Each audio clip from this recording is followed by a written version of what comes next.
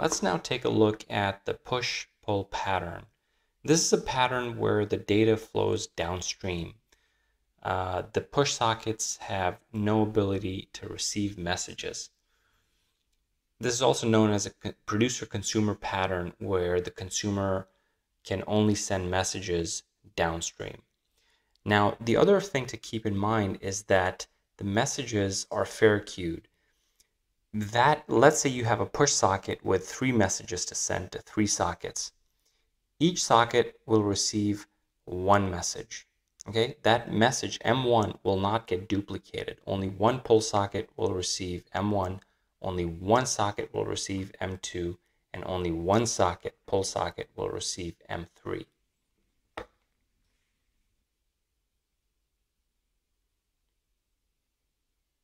Let's see what that diagram looks like in practice.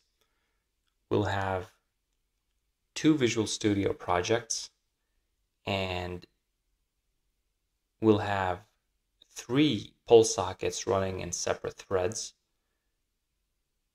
and 1 push socket that'll be sending messages.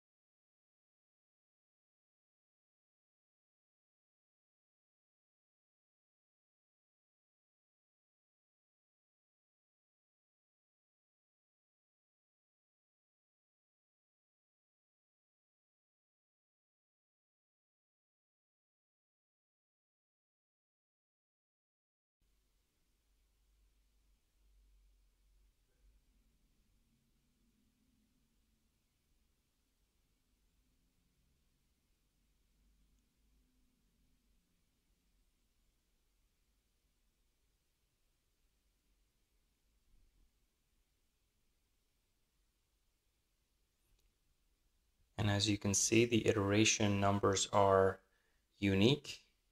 None of them are duplicated, and the messages are being distributed fairly.